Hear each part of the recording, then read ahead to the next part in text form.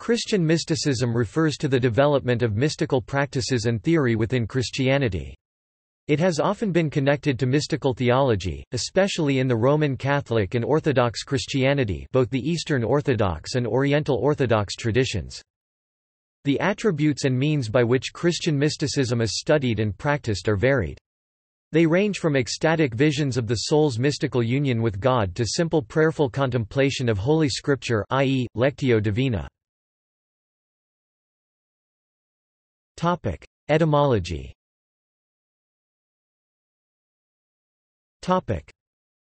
Mysticism is derived from the Greek myo, meaning to conceal, and its derivative mystikos, mystikos, meaning an initiate. In the Hellenistic world, a mystikos was an initiate of a mystery religion. Mystical referred to secret religious rituals, and use of the word lacked any direct references to the transcendental. In early Christianity, the term mystikos referred to three dimensions, which soon became intertwined, namely the biblical, the liturgical, and the spiritual or contemplative. The biblical dimension refers to hidden or allegorical interpretations of scriptures. The liturgical dimension refers to the liturgical mystery of the Eucharist, the presence of Christ at the Eucharist. The third dimension is the contemplative or experiential knowledge of God. Definition.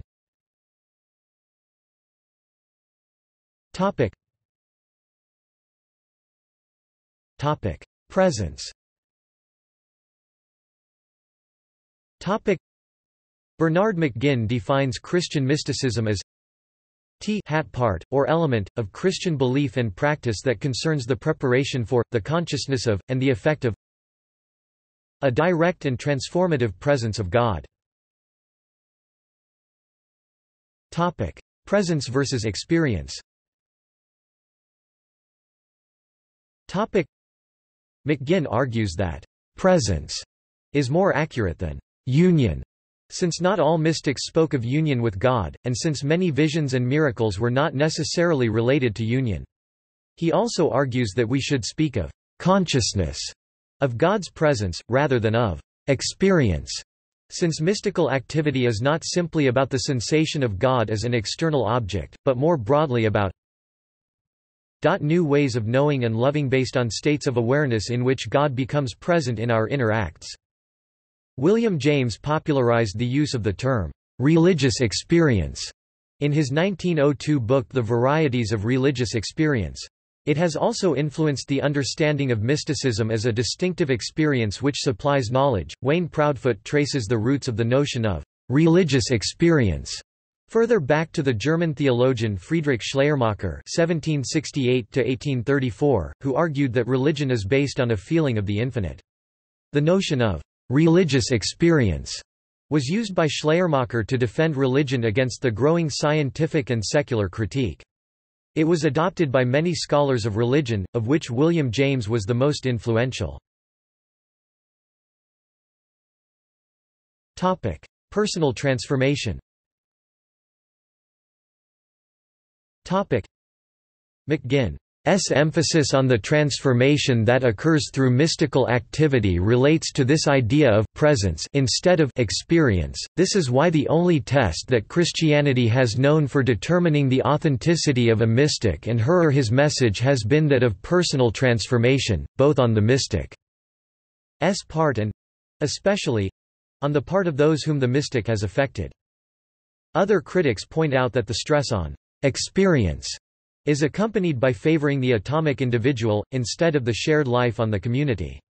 It also fails to distinguish between episodic experience, and mysticism as a process that is embedded in a total religious matrix of liturgy, scripture, worship, virtues, theology, rituals and practices. Richard King also points to disjunction between mystical experience and social justice. The privatization of mysticism, that is, the increasing tendency to locate the mystical in the psychological realm of personal experiences, serves to exclude it from political issues as social justice. Mysticism thus becomes seen as a personal matter of cultivating inner states of tranquility and equanimity, which, rather than seeking to transform the world, serve to accommodate the individual to the status quo through the alleviation of anxiety and stress. Transformation has particular importance in the theology of origin. Social constructionism. Mystical experience is not simply a matter between the mystic and God, but is often shaped by cultural issues. For instance, Caroline Bynum has shown how, in the late Middle Ages, miracles attending the taking of the Eucharist were not simply symbolic of the Passion story, but served as vindication of the mystic's theological orthodoxy by proving that the mystic had not fallen prey to heretical ideas, such as the Cathar rejection of the material world as evil, contrary to orthodox teaching that God took on human flesh and remained sinless. Thus, the nature of mystical experience could be tailored to the particular cultural and theological issues of the time. Development.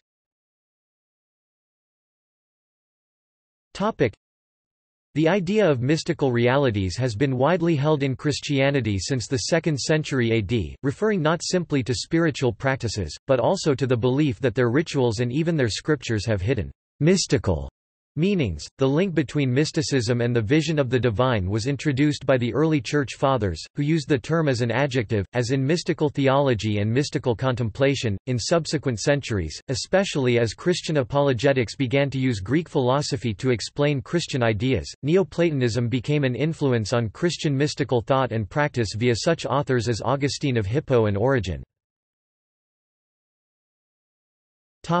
Greco-Judean influences.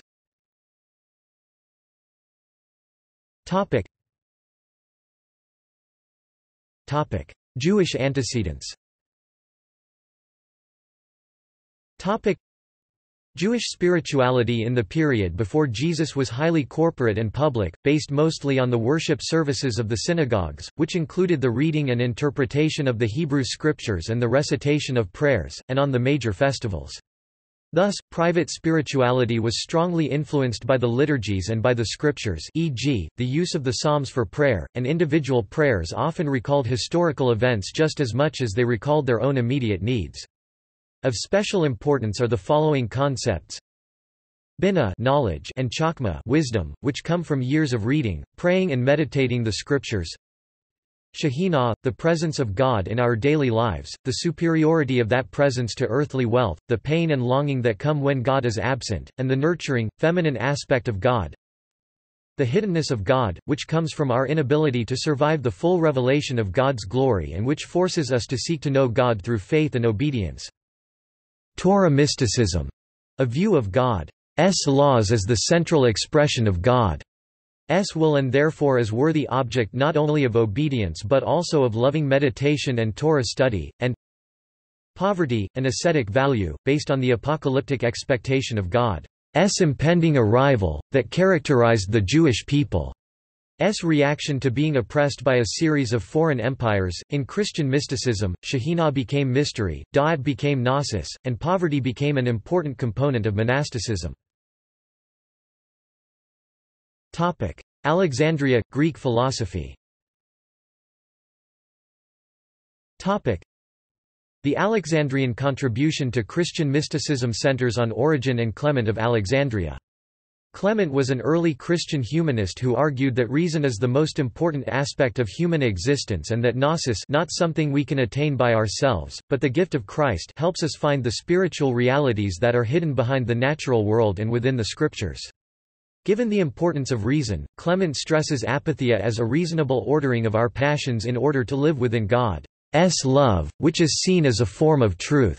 Origen, who had a lasting influence on Eastern Christian thought, further develops the idea that the spiritual realities can be found through allegorical readings of the scriptures along the lines of Jewish Aggadah tradition, but he focuses his attention on the cross and on the importance of imitating Christ through the cross, especially through spiritual combat and asceticism.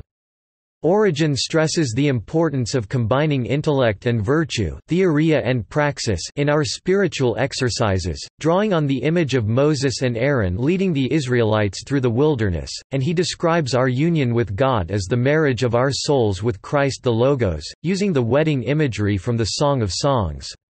Alexandrian mysticism developed alongside Hermeticism and Neoplatonism and therefore share some of the same ideas, images, etc. In spite of their differences. Philo of Alexandria was a Jewish Hellenistic philosopher who was important for connecting the Hebrew scriptures to Greek thought, and thereby to Greek Christians, who struggled to understand their connection to Jewish history. In particular, Philo taught that allegorical interpretations of the Hebrew scriptures provides access to the real meanings of the texts. Philo also taught the need to bring together the contemplative focus of the Stoics and Essenes with the active lives of virtue and community worship found in Platonism and the Therapeutae. Using terms reminiscent of the Platonists, Philo described the intellectual component of faith as a sort of spiritual ecstasy in which our nous mind is suspended and God's spirit takes its place. Philo's ideas influenced the Alexandrian Christians, Clement and Origen, and through them, Gregory of Nyssa.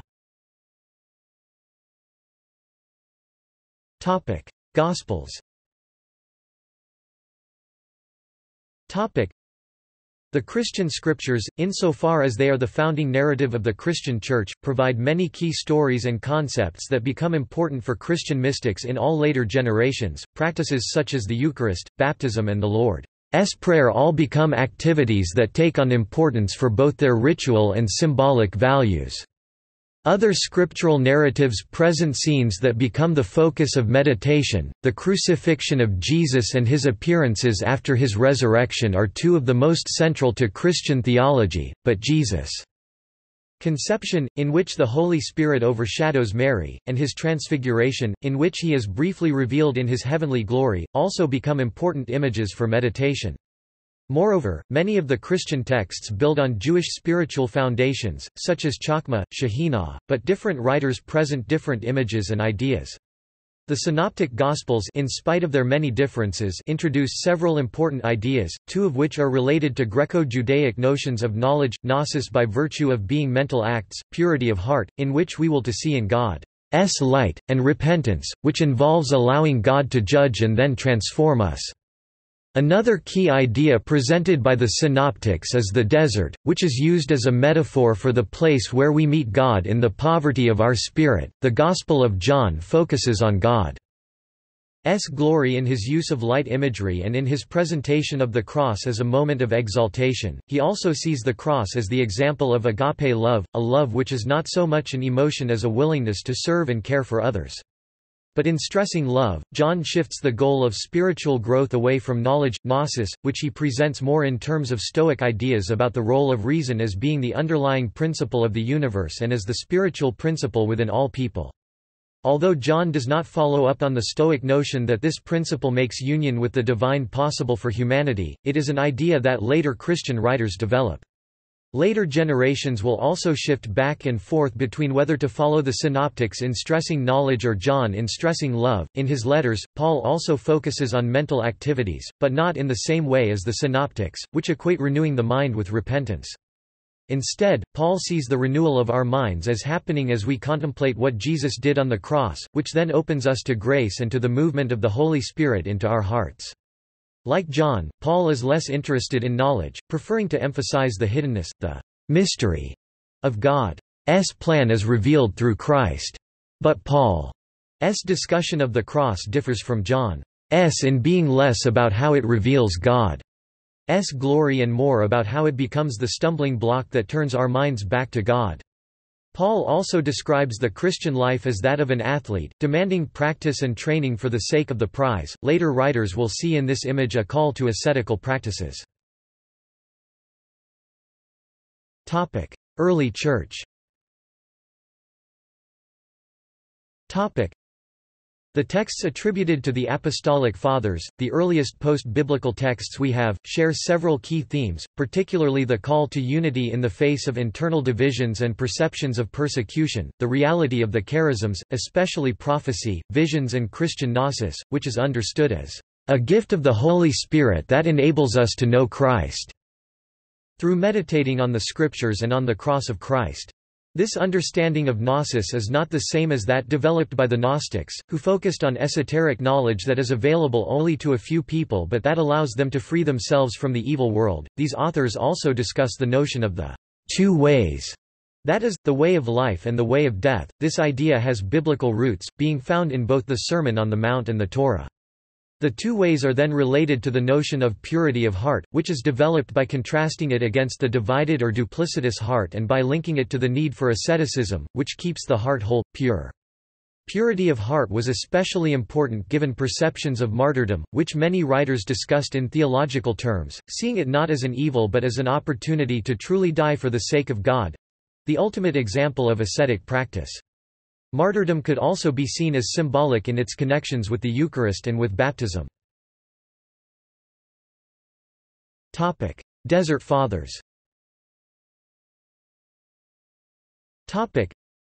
Inspired by Christ's teaching and example, men and women withdrew to the deserts of Skets where, either as solitary individuals or communities, they lived lives of austere simplicity oriented towards contemplative prayer.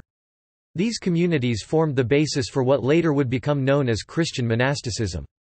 Mysticism is integral to Christian monasticism because the goal of practice for the monastic is union with God. Monasticism.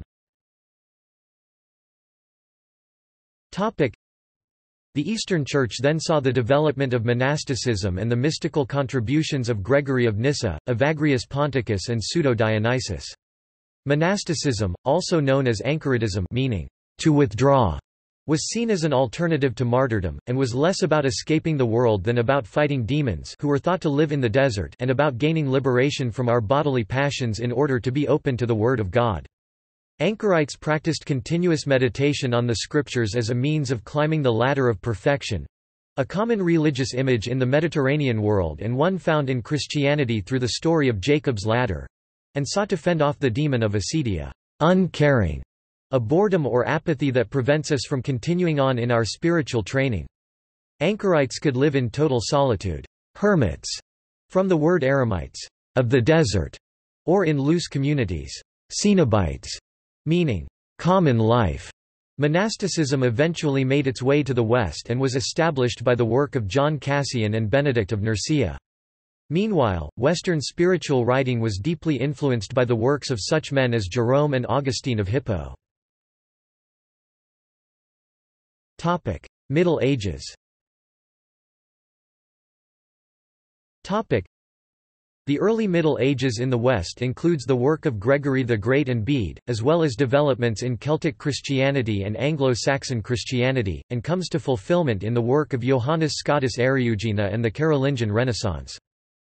The High Middle Ages saw a flourishing of mystical practice and theorization corresponding to the flourishing of new monastic orders, with such figures as Guigo II, Hildegard of Bingen, Bernard of Clairvaux, the Victorines, all coming from different orders, as well as the first real flowering of popular piety among the laypeople. The late Middle Ages saw the clash between the Dominican and Franciscan schools of thought, which was also a conflict between two different mystical theologies, on the one hand that of Dominic de Guzman and on the other that of Francis of Assisi, Anthony of Padua, Bonaventure, Jacopone da Todi, Angela of Foligno. Moreover, there was the growth of groups of mystics centered on geographic regions, the Beguines, such as Mechthild of Magdeburg and Heydwijk among others, the Rhenish-Flemish mystics Meister Eckhart, Johannes Tauler, Henry Suso and John of Ruysbroek, and the English mystics Richard Rolle, Walter Hilton and Julian of Norwich. This period also saw such individuals as Catherine of Siena and Catherine of Genoa, the Devotio Moderna, and such books as the Theologia Germanica, the Cloud of Unknowing and the Imitation of Christ. Reformation. The Protestant Reformation downplayed mysticism, although it still produced a fair amount of spiritual literature. Even the most active reformers can be linked to medieval mystical traditions. Martin Luther, for instance, was a monk who was influenced by the German Dominican mystical tradition of Eckhart and Tauler as well by the Dionysian-influenced Wesson mystic essence mysticism tradition. He also published the Theologia Germanica, which he claimed was the most important book after the Bible and Augustine for teaching him about God, Christ, and humanity. Even John Calvin, who rejected many medieval ascetic practices and who favored doctrinal knowledge of God over affective experience, has medieval influences, namely, Jean Gerson and the Devotio Moderna, with its emphasis on piety as the method of spiritual growth in which the individual practices dependence on God by imitating Christ and the Son-Father relationship. Meanwhile, his notion that we can begin to enjoy our eternal salvation through our earthly successes leads in later generations to a mysticism of consolation. Counter-Reformation. But the Reformation brought about the Counter-Reformation and, with it, a new flowering of mystical literature, often grouped by nationality. Spanish mysticism. The Spanish had Ignatius Loyola, whose spiritual exercises were designed to open people to a receptive mode of consciousness in which they can experience God through careful spiritual direction and through understanding how the mind connects to the will and how to weather the experiences of spiritual consolation and desolation. Teresa of Avila, who used the metaphors of watering a garden and walking through the rooms of a castle to explain how meditation leads to union with God, and John of the Cross, who used a wide range of biblical and spiritual influences both to rewrite the traditional three ways of mysticism after the manner of bridal mysticism and to present the two dark nights, the dark night of the senses and the dark night of the soul, during which the individual renounces everything that might become an obstacle between the soul and God and then experiences the pain of feeling separated from God, unable to carry on normal spiritual exercises, as it encounters the enormous gap between its human nature and God. S divine wisdom and light and moves up the 10-step ladder of ascent towards God. Another prominent mystic was Miguel de Molinos, the chief apostle of the religious revival known as Quietism. No breath of suspicion arose against Molinos until 1681, when the Jesuit preacher Paulo Agnuri attacked his views, though without mentioning his name, in his Concordia tra la fatica e la quiete nel Orazioni. The matter was referred to the Inquisition. A report got abroad that Molinos had been convicted of moral enormities, as well as of heretical doctrines, and it was seen that he was doomed. On September 3, 1687 he made public profession of his errors, and was sentenced to imprisonment for life. Contemporary Protestants saw in the fate of Molinos nothing more than a persecution by the Jesuits of a wise and enlightened man, who had dared to withstand the petty ceremonialism of the Italian piety of the day. Molinos died in prison in 1696 or 1697. Italy. Lorenzo Scupoli, from Otranto in Apulia, was an Italian mystic best known for authoring The Spiritual Combat, a key work in Catholic mysticism. France. French mystics included Francis de Sales, Jean Guyon, François Fénelon, Brother Lawrence and Blaise Pascal. England. The English had a denominational mix, from Catholic Augustine Baker, to Anglicans William Law, John Donne and Lancelot Andrewes, to Puritans Richard Baxter and John Bunyan, the Pilgrim's Progress, to the first Quaker George Fox and the first Methodist John Wesley, who was well versed in the continental mystics. An example of scientific reason lit up by mysticism in the Church of England is seen in the work of Sir Thomas Browne, a Norwich physician and scientist whose thought often meanders into mystical realms, as in his self-portrait, Religio Medici, and in the mystical mathematics of the Garden of Cyrus, whose full running title reads, or, the quincuncial lozenge, or network plantations of the ancients, naturally, artificially, mystically considered. Browne's highly original and dense symbolism frequently involves scientific, medical, or optical imagery to illustrate a religious or spiritual truth, often to striking effect, notably in Religio Medici, but also in his posthumous advisory Christian Morals.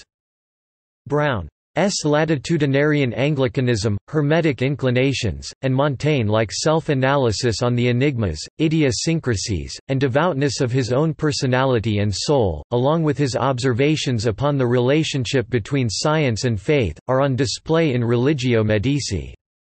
His spiritual testament and psychological self-portrait, thematically structured upon the Christian virtues of faith, hope and charity, also reveal him as one of the immortal spirits waiting to introduce the reader to his own unique and intense experience of reality. Though his work is difficult and rarely read, he remains, paradoxically, one of England's perennial, yet first, scientific mystics. Germany. Similarly well versed in the mystic tradition was the German Johann Arndt, who, along with the English Puritans, influenced such continental pietists as Philipp Jakob Spener, Gottfried Arnold, Nicholas Ludwig von Zinzendorf of the Moravians, and the hymnodist Gerhard Tersteegen. Arndt, whose book True Christianity was popular among Protestants, Catholics and Anglicans alike, combined influences from Bernard of Clairvaux, John Tauler and the Devotio Moderna into a spirituality that focused its attention away from the theological squabbles of contemporary Lutheranism and onto the development of the new life in the heart and mind of the believer. Arndt influenced Spener, who formed a group known as the Collegia Pietatis, College of Piety, that stressed the role of spiritual direction among lay people, a practice with a long tradition going back to Elred of Revalks and known in Spener's own time from the work of Francis de Sales. Pietism as known through Spener's formation of it tended not just to reject the theological debates of the time, but to reject both intellectualism and organized religious practice in favor of a personalized, sentimentalized spirituality. Pietism. This sentimental, anti-intellectual form of Pietism is seen in the thought and teaching of Zinzendorf, founder of the Moravians, but more intellectually rigorous forms of Pietism are seen in the teachings of John Wesley, which were themselves influenced by Zinzendorf, and in the teachings of American preachers Jonathan Edwards, who restored to Pietism Gerson's focus on obedience and borrowed from early church teachers Origen and Gregory of Nyssa the notion that humans yearn for God, and John Woolman, who combined a mystical view of the world with a deep concern for social issues. Like Wesley, Woolman was influenced by Jacob Boehme, William Law and the Imitation of Christ. The combination of pietistic devotion and mystical experiences that are found in Woolman and Wesley are also found in their Dutch contemporary Tersteegen, who brings back the notion of the nous mind as the sight of God's interaction with our souls. Through the work of the Spirit, our mind is able to intuitively recognize the immediate presence of God in our midst. Mystic traditions.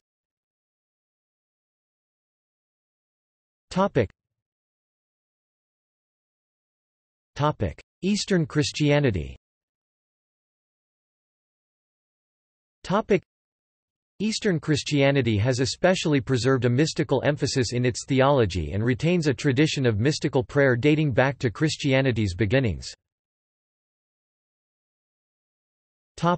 Catholicism.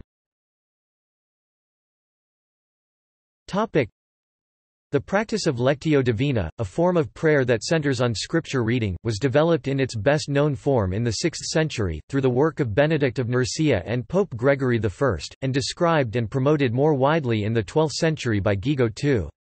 The 9th century saw the development of mystical theology through the introduction of the works of 6th-century theologian Pseudo-Dionysius the Areopagite, such as On Mystical Theology. His discussion of the Via Negativa was especially influential. Protestantism.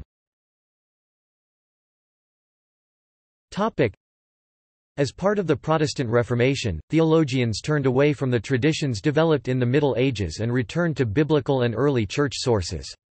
Accordingly, they were often skeptical of Catholic mystical practices, which seemed to them to downplay the role of grace in redemption and to support the idea that human works can play a role in salvation, and which also seemed to come from post-biblical sources and practices.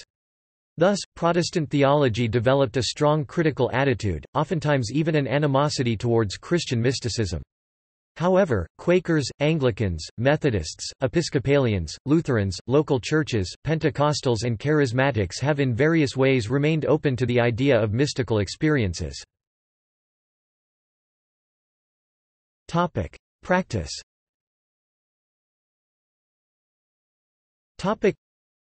Historically, Christian mysticism has taught that for Christians the major emphasis of mysticism concerns a spiritual transformation of the egoic self, the following of a path designed to produce more fully realized human persons, created in the image and likeness of God, and as such, living in harmonious communion with God, the Church, the rest of world, and all creation, including oneself.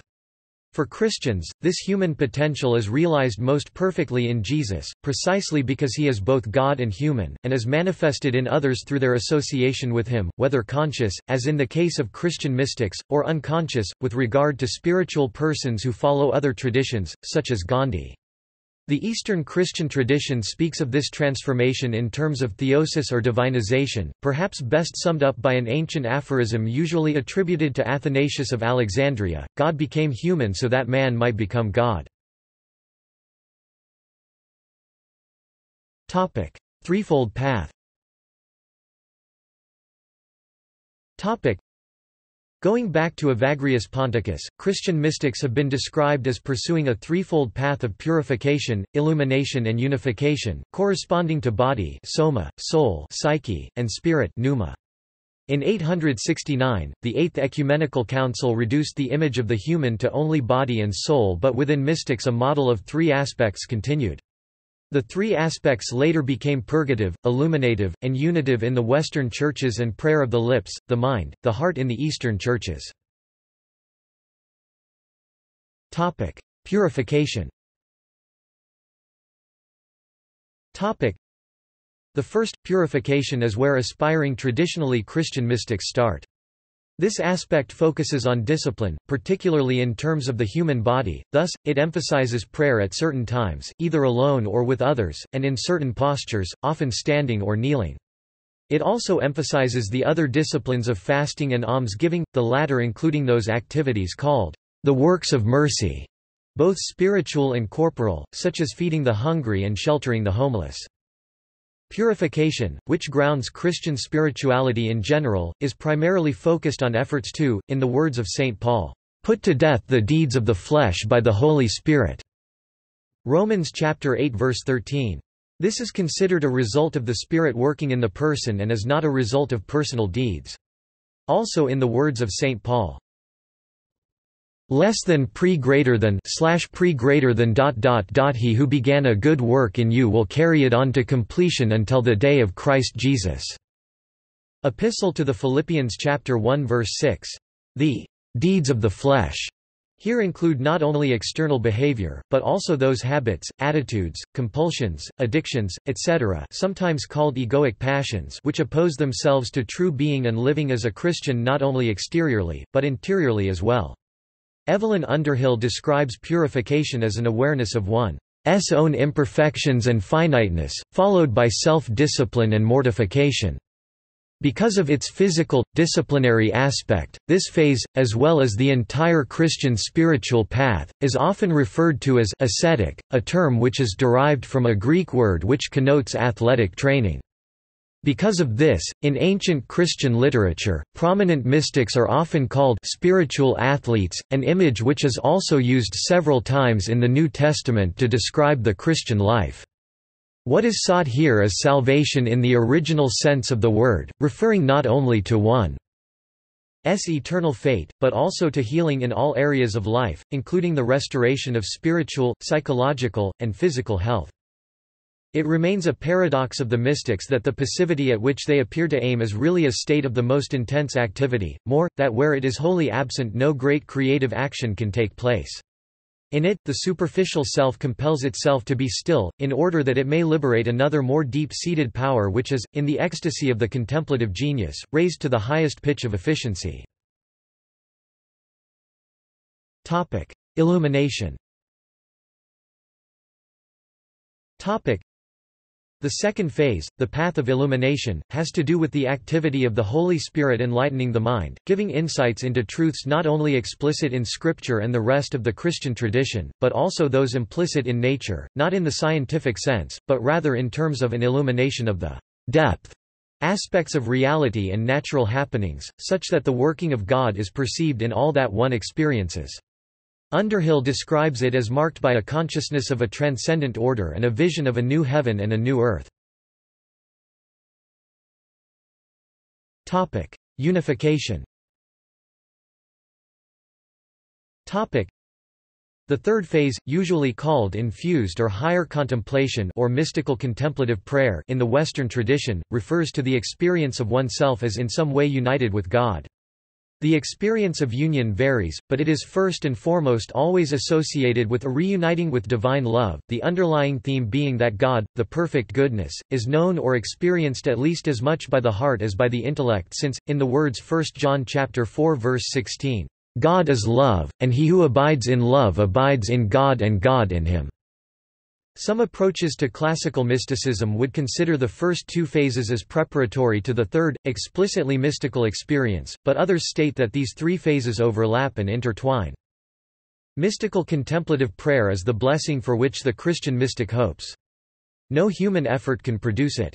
This form of prayer has three characteristics: a, it is infused, i.e. implanted by God in the soul, not the result of human effort; b, it is extraordinary, i.e. indicating that the intellect operates in new way; c, moreover, it is passive, i.e. showing that the soul receives something from God, and is conscious of receiving it. It can manifest itself in one of 4 degrees.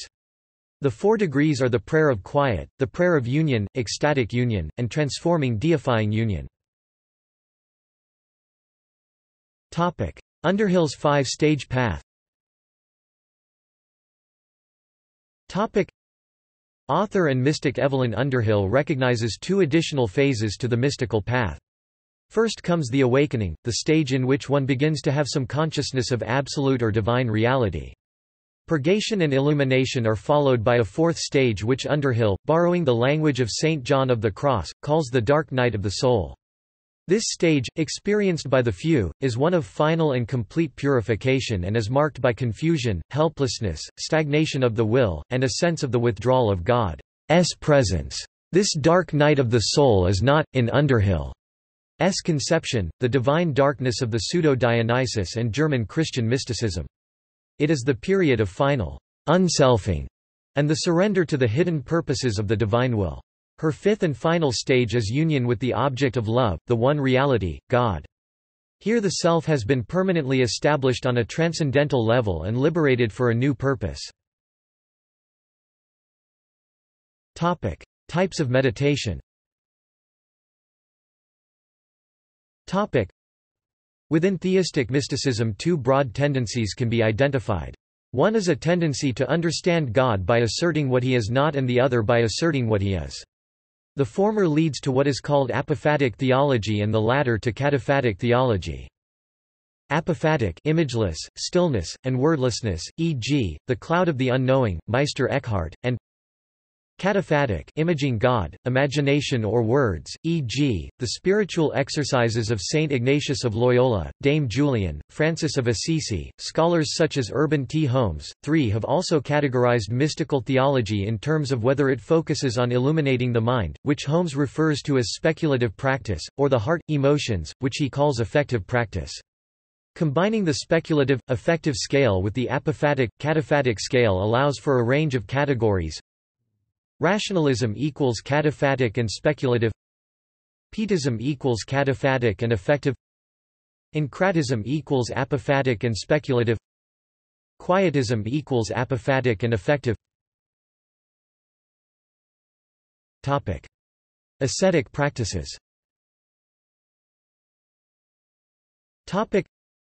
Many mystics, following the model of Paul's metaphor of the athlete, as well as the story of the disciples sleeping while Jesus prayed, disciplined their bodies through activities ranging from fasting and sleep deprivation to more extreme forms, such as self-flagellation.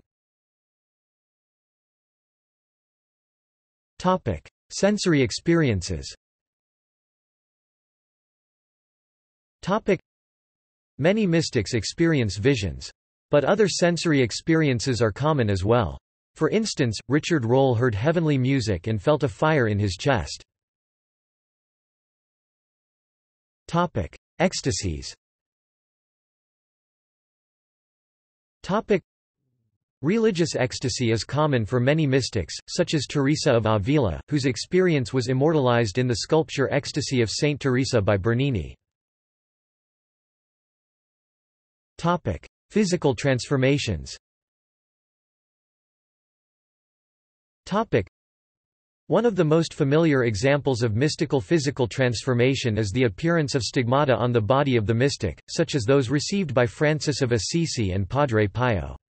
But other transformations are possible, such as the odor of sanctity that accompanies the body of the deceased mystic, such as Teresa of Avila and Therese of Lisieux. Miracles.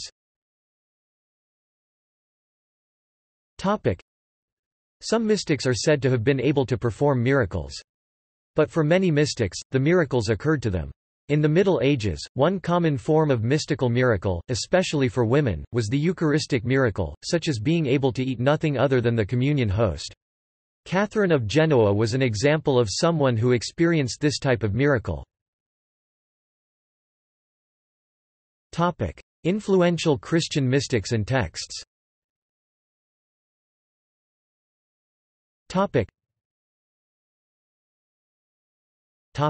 Greek influences. The influences of Greek thought are apparent in the earliest Christian mystics and their writings. Plato 428–348 BC is considered the most important of ancient philosophers, and his philosophical system provides the basis of most later mystical forms. Plotinus c. 205–270 AD provided the non-Christian, Neo-Platonic basis for much Christian, Jewish and Islamic mysticism. Early Christians.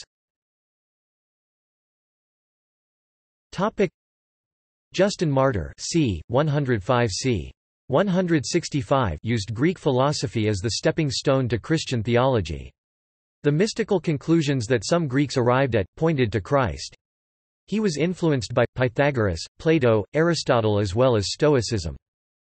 Origen c. 185–254, on Principles, against Celsus. Studied under Clement of Alexandria, and probably also Ammonius Saccas, Plotinus' teacher. He Christianized and theologized Neo-Platonism. Athanasius of Alexandria c. 296–373 The Life of Antony c. 360. Gregory of Nyssa c. 335 after 394, focused on the stages of spiritual growth, the need for constant progress, and the divine darkness, as seen in the story of Moses. Augustine 354–430, De Trinitate, Confessions. Important source for much mediaeval mysticism. He brings Platonism and Christianity together. Influenced by Plato and Plotinus. Pseudo-Dionysius the Areopagite c. 500 Mystical theology. Middle Ages and Renaissance. John Scotus Eriugena c. 810 c. 877, Pariphician. Eriugena translated Pseudo-Dionysius from Greek into Latin. Influenced by Plotinus, Augustine, Pseudo-Dionysius. Bernard of Clairvaux (1090–1153), Cistercian theologian, author of The Steps of Humility and Pride, On Loving God, and sermons on the Song of Songs, strong blend of scripture and personal experience. Hildegard of Bingen (1098–1179), Benedictine abbess and reformist preacher, known for her visions, recorded in such works as Scivias Know the Ways and Liber Divinorum Operum Book of Divine Works. Influenced by Pseudo-Dionysius, Gregory the Great, Rabanus Maurus, John Scotus Eriugena. Victorinis, Florida. 11th century, stressed meditation and contemplation, helped popularize Pseudo-Dionysius, influenced by Augustine. Hugh of St. Victor d.1141, The Mysteries of the Christian Faith, Knows Mystical Ark, etc. Richard of St. Victor d.1173, The 12 Patriarchs and the Mystical Ark, e.g. Benjamin Minor and Benjamin Major. Influenced Dante, Bonaventure, Cloud of Unknowing. Franciscans. Francis of Assisi c.1182–1226, founder of the order, stressed simplicity and penitence, first documented case of stigmata. Anthony of Padua (1195–1231), priest, Franciscan friar and theologian, visions, sermons. Bonaventure c.1217–1274, The Soul's Journey into God, The Triple Way, The Tree of Life and others. Influenced by Pseudo-Dionysius, Augustine, Bernard, Victorinis. Jacopone da Todi, c. 1230–1306, Franciscan friar, prominent member of the Spirituals, the Laudes. Angela of Foligno, c.1248–1309, tertiary anchoress, focused on Christ's Passion, memorial and instructions. Thomas Aquinas (1225–1274), priest, Dominican friar and theologian. Beguines, Florida, 13th century. Mechthild of Magdeburg, c.1212–c.1297, Visions, Bridal Mysticism, Reformist, The Flowing Light of the Godhead. Heydwijk of Antwerp, 13th century, Visions, Bridal Mysticism, Essence Mysticism, writings are mostly letters and poems. Influenced John of Ruysbroek. Rhineland mystics, Florida, 14th century, sharp move towards speculation and apophasis, mostly Dominicans. Meister Eckhart (1260–1327), sermons. Johannes Thaler d.1361, sermons.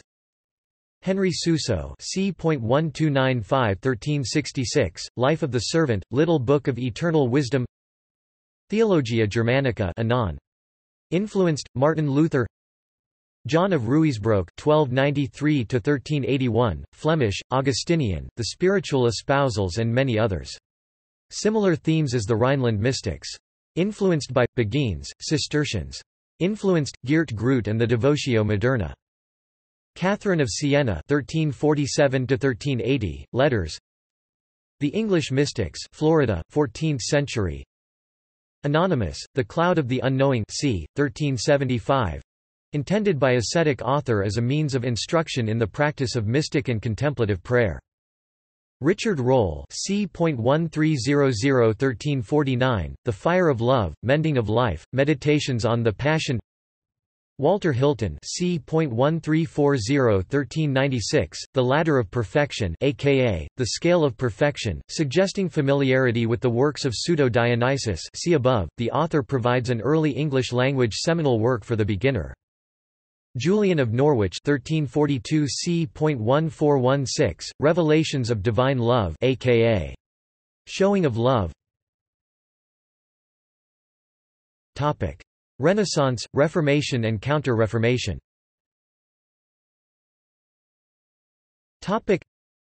Ignatius of Loyola (1491–1556). Saint Ignatius had a number of mystical experiences in his life. The most significant was an experience of enlightenment by the river Cardanor, in which, he later stated, he learnt more in that one occasion than he did in the rest of his life.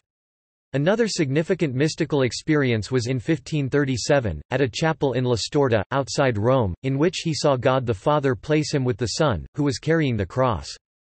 This was after he had spent a year praying to Mary for her to place him with her Son Jesus, and was one of the reasons why he insisted that the group that followed his way of proceeding be called the Society of Jesus. Teresa of Avila (1515–1582), two of her works, The Interior Castle and The Way of Perfection, were intended as instruction in profoundly mystic prayer based upon her experiences. Influenced by Augustine. John of the Cross Juan de Yepes (1542–1591) wrote three related instructional works, with Ascent of Mount Carmel as a systematic approach to mystic prayer, together with the Spiritual Canticle and the Dark Night of the Soul. These provided poetic and literary language for the Christian mystical practice and experience. Influenced by and collaborated with Teresa of Avila. Joseph of Cupertino (1603–1663), an Italian Franciscan friar who is said to have been prone to miraculous levitation and intense ecstatic visions that left him gaping. Jakob Bohm (1575–1624), German theosopher, author of The Way to Christ. Thomas Browne (1605–1682), English physician and philosopher, author of Religio Medici. Brother Lawrence (1614–1691), author of The Practice of the Presence of God. Isaac Ambrose (1604–1664), Puritan, author of Looking unto Jesus. Angelus Silesius (1624–1677), German Catholic priest, physician, and religious poet. George Fox (1624–1691), founder of the Religious Society of Friends. Madame Jean Guyon (1648–1717), visionary and writer. William Law (1686–1761), English mystic interested in Jakob Boehme, who wrote several mystical treatises. Emanuel Swedenborg (1688–1772), influential and controversial Swedish writer and visionary. Topic: Modern era. Topic: Domenico da Cis (1905–1978), stigmatist Capuchin monk. Maria Valtorta (1898–1963), visionary and writer. Mary of St. Peter (1816–1848), Carmelite nun. Marie Lataste (1822–1899), visionary, nun and writer. Andrew Murray (1828–1917), evangelical missionary and writer, author of over 240 books. Marie Martha Chambon (1841–1907), nun and visionary. Marie Julie Gehenny (1850–1941), stigmatist. Rudolf Steiner (1861–1925), founder of the Anthroposophical Society, Biodynamics, Waldorf Education, Threefold Social Order, Eurythmy, writer. Mary of the Divine Heart Drost zu Vischering (1863–1899), sister of the Good Shepherd. Bert Petit (1870–1943), visionary. Frank Laubach (1884–1970), evangelical missionary, author of Letters by a Modern Mystic. Padre Pio of Pietrelcina (1887–1968), friar, priest, stigmatic. Sadhu Sundar Singh (1889–1929), evangelical Indian missionary, ascetic. Maria Purina de Micheli (1890–1945), visionary. Thomas Raymond Kelly (1893–1941), Quaker. Karl Albrecht (1902–1965), a German physician and phenomenological philosopher. His methodological groundbreaking research of the mystical consciousness effected a personal conversion also. The positivistic scientist and skeptic turned into a Christian mystic eventually. Alexandrina of Balazar (1904–1955), writer. Dag Hammarskjöld (1905–1961), Swedish diplomat, Second Secretary-General of the United Nations. His posthumously published spiritual diary, Vagmarken, Markings, gave him the reputation of having been one of the few mystics in the political arena. Mary Faustina Kowalska (1905–1938), Polish nun and visionary. Eugenia Ravasio (1907–1990), Italian nun and visionary of God the Father. Simone Weil (1909–1943), French writer, political activist and ecstatic visionary. Flower A. Newhouse (1909–1994), American clairvoyant. Carmela Carabelli (1910–1978), Italian writer. Purina Gilli (1911–1991), Italian visionary. A. W. Tozer (1897–1963), Christian and Missionary Alliance, author of The Pursuit of God. Thomas Merton (1915–1968), Trappist monk and writer. Watchman Nee (1903–1972), visionary and writer. Witness Lee (1905–1997), local church's visionary and writer, author of over 400 books. Sister Lucia (1907–2005), Portuguese participant in the 1917 Fatima apparitions, nun, and prophetess.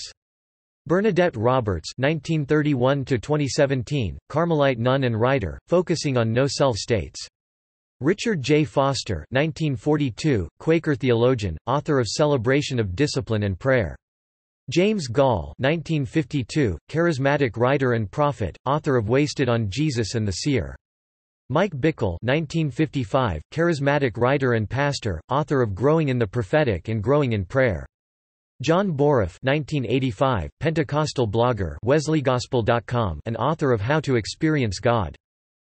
See also References Source Further reading Tito Colliander, Way of the Ascetics, 1981, ISBN 0-06-061526-5 Samuel Fanous and Vincent Gillespie, eds.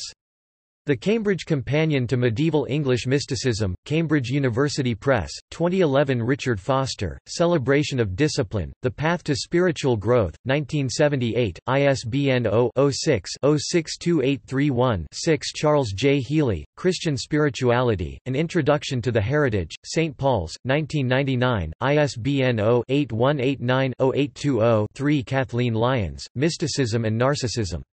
Cambridge Scholars, 2016, ISBN 978-1-4438-8043-5. Urban T. Holmes, 3, A History of Christian Spirituality, An Analytical Introduction, Seabury, 1980, ISBN 0-86683-890-2. Cheslin Jones, Geoffrey Wainwright and Edward Yarnold, eds, The Study of Spirituality, Oxford University Press, 1986, ISBN 0-19-504170-4. Bernard McGinn, The Foundations of Mysticism, Origins to the 5th Century, 1991, reprint 1994, ISBN 0-8245-1404-1. Bernard McGinn, The Growth of Mysticism, Gregory the Great Through the 12th Century, 1994, paperback ed.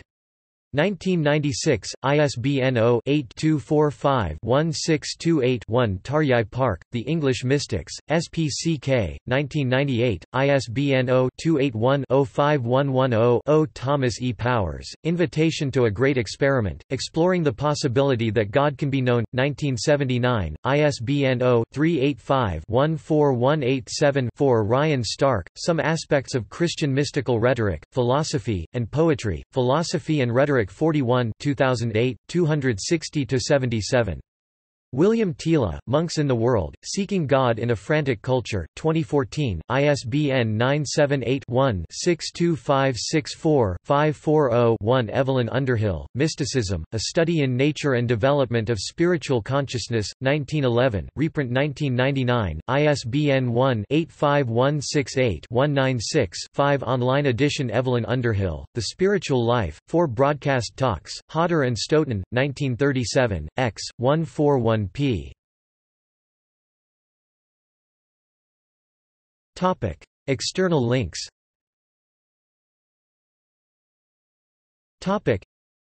Christian Mysticism, A Study in Nature and Development of Spiritual Consciousness.